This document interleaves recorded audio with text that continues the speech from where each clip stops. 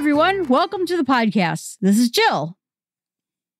You miss 100% of the shots you don't take. Wayne Gretzky. Today we're going to talk about how to get into the right framework when you're going to have a tough conversation. Previously, we talked about how to have a good, tough conversation. Now we're going to say how to get ready for it. What do you need to do ahead of time to make sure your brain is in the proper place in order to do this conversation properly? So if you're having a tough situation, the first step is just accepting the fact that this is going to be tough. It just is. And as soon as you just start getting comfortable with that, it will help you in order to stop being so defensive and not being so worried about the conversation. If you are having a conversation that you just know is going to be tough and it's making you stressed out, feel nervous, you're upset about those things, instead of thinking about how this conversation is going to be bad, try to reframe it into, my boss and I are going to come up with alternative solutions.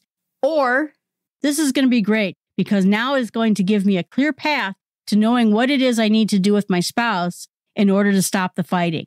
Whatever it is, reframe the situation so that you can give it a better construction, give it a more positive light about how this can actually help you in the future, instead of focusing on that really tough hour or that really tough conversation you're going to have. And then venting, talking to your best friend, talking to your parents or someone close to you about this conversation and just letting it all flow out of you. Get it out of your system. All the bad emotions, all the anger, whatever's riling you up, just get it out. Because as soon as you do that, it will leave your system for the most part. It'll be cathartic. It'll be less likely to come out when you're actually having the conversation. One thing I like to do whenever I'm training customers or I'm going to have a tough conversation is I try to remember my first few lines. I will go through and repeat exactly what the first 5-10 minutes of the conversation might sound like. So I have it down in my head. Conversations or trainings or anything difficult are always tough at the beginning. If you can get at least the first 3 to 5 lines memorized in your head about what you're going to say, usually the conversation goes much more smoothly after that point. Make sure you get a good night's sleep or take a nap if this conversation is happening later in the day. You want to be sharp.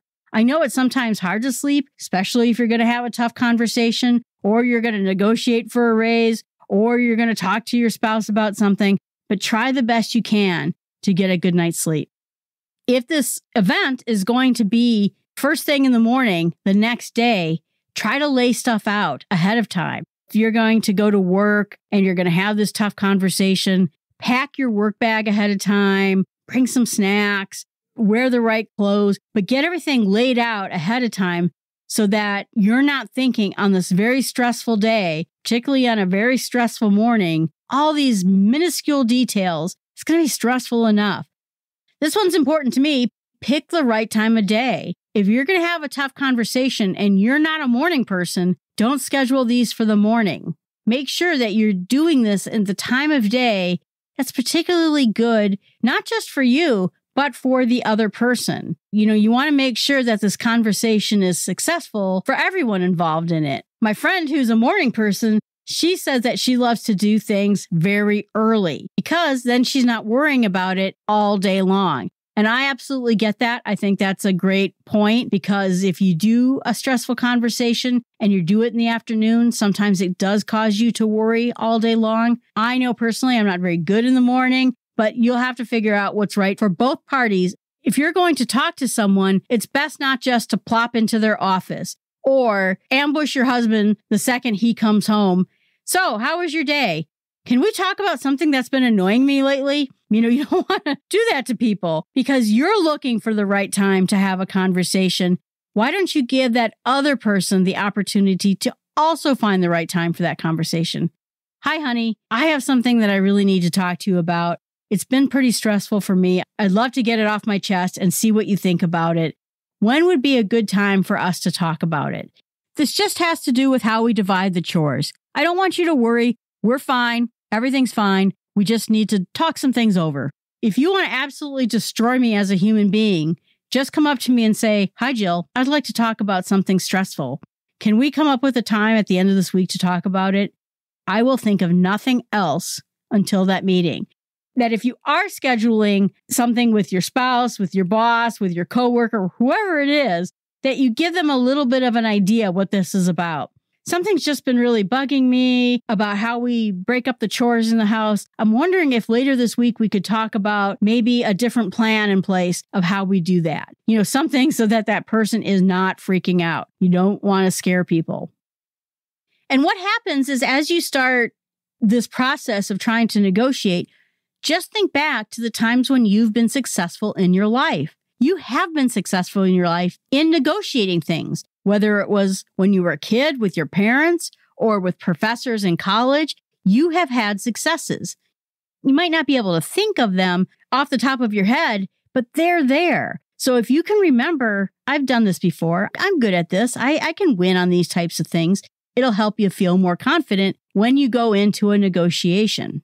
Or if you ask the question, how have I successfully handled this kind of situation in the past, which might be a tough conversation that you had with someone, whether it was a friend or a coworker. But again, trying to do that. And then in order to pump yourself up, Alexandra Carter says, play some Rocky style music in your head or out loud. And then imagine what posture you're in, what location you're in. Make sure you get that joy, that exhilaration so that you feel pumped up and ready to go. Think about if you're going to get a raise, imagine that money for the first time coming into your bank account. Or if you're asking for a promotion, the first time you get to your new office. But try to focus on the exhilaration of what it is you're trying to get. And even if in the end, the success of your negotiation is quite different than what you actually got, it'll still put excitement into your attitude. Also, make sure that you eat a good meal that day before your negotiations. You eat a good breakfast, you eat a good lunch, have some snacks. I find that if I'm having a very tough day, my metabolism, which isn't particularly great, will suddenly go into overdrive and I will burn through meals like crazy. And if I start running low on blood sugar, I actually start to feel jittery, which gives me the impression I'm nervous when instead I'm just a little bit hungry. Being hungry or having low blood sugar can give you this feeling that you're scared. So make sure that at least on that day, you eat enough to make sure that you do great in your negotiations, even if it's a little bit more than what you normally eat. And make sure that you get a chance to exercise. It'll help you burn off that excess energy. And then make sure that you spend time maybe the night before or during that day with someone that you like or someone that you love and have a good laugh. If you have someone who's a mentor, this would be a great time to bring them in and have them help you work through this negotiations. Sometimes, unfortunately, your boss can be a mentor to you, and so then that makes it a little bit difficult. But if you can find a mentor who's not involved in this particular situation, then bring them in privately so that you can talk about that. One thing I always like is the power pose by Amy Cuddy. And that's where you're standing there like a superhero. And I like that. I think it makes me feel good. I like to do it before I'm giving a speech or before I'm doing training. I don't know if it's because it's a little bit of play acting or if the power pose works just to make you feel powerful, but it helps me when I'm about to do something tough. Make sure that you make the commitment to yourself that you're actually going to do this thing. I know for me, if I can avoid having any type of tough conversation at work or at home, I will just put it off. So scheduling it, actually getting something on the calendar, particularly with that other person and an invitation, will help you commit to doing it. And then make sure you schedule something fun afterwards. You're going to be jittery. You're going to be nervous. This whole conversation is going to roll around in your head. And so if you schedule something fun to do afterwards, you'll be able to burn off some of that excess energy and de-stress quite a bit.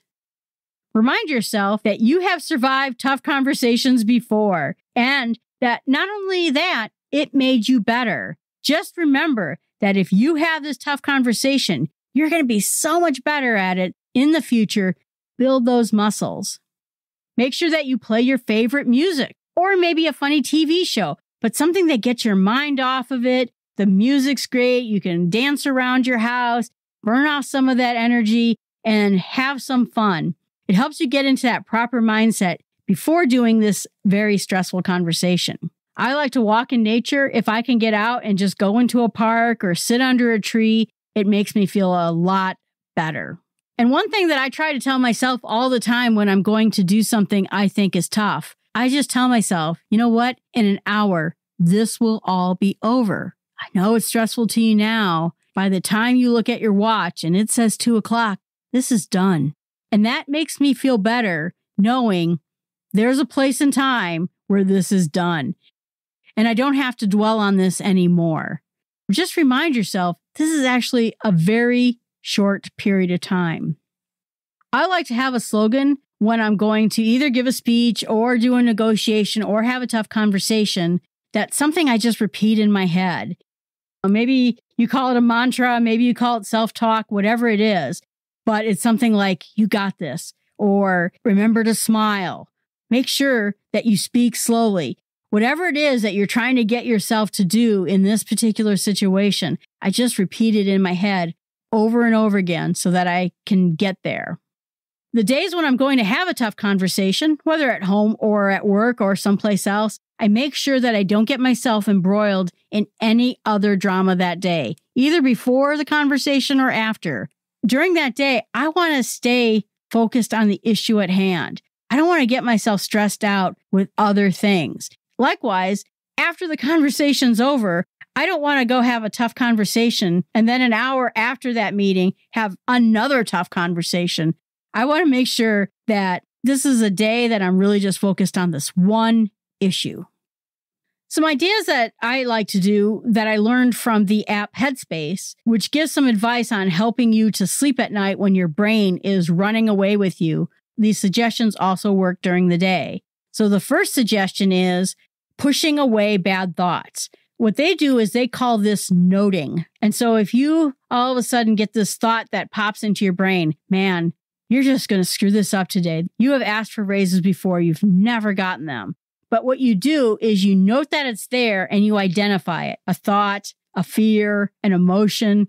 That way it kind of pops like a balloon. As soon as you note a thought that's floating around in your head and you just identify it as a thought, it goes away. It's really interesting. It's a great technique for helping you sleep, but it's also one from keeping negative thoughts out of your head when you're trying to get yourself ready for a tough conversation. And then there's what they call square breathing. This is a relaxation technique they use for someone trying to sleep, but it also works for stress. And so that's where you breathe in for 4 seconds, you hold your breath for 4 seconds, you breathe out for 4 seconds, and then you breathe in again. And then you just start it again. And you go through this breathing process for a couple of times until your stress levels drop again. But if you do it for a couple of minutes, it will help you in regulating some of those negative emotions that you have. Happier.com suggests that when you're having a conversation, particularly with a spouse or someone in your family or friendships, first of all, they suggest don't say, "Can we talk?" Boy, that's scary. I mentioned that before. Think about how you're going to start the conversation. Make sure that you stay on topic. Don't try to manipulate the other person, saying, "Oh, can we go to a restaurant and have a good meal?" and then pounce on them at the restaurant. And they say, don't expect to immediately just jump into the conversation when you're doing this. If you set aside a certain time, like, let's go to lunch tomorrow and let's talk about this, particularly when it's a personal relationship, you need to warm up the situation. How's your day been so far? Oh, wow, this spaghetti looks fantastic. And the best advice, they said, is to know when to get help.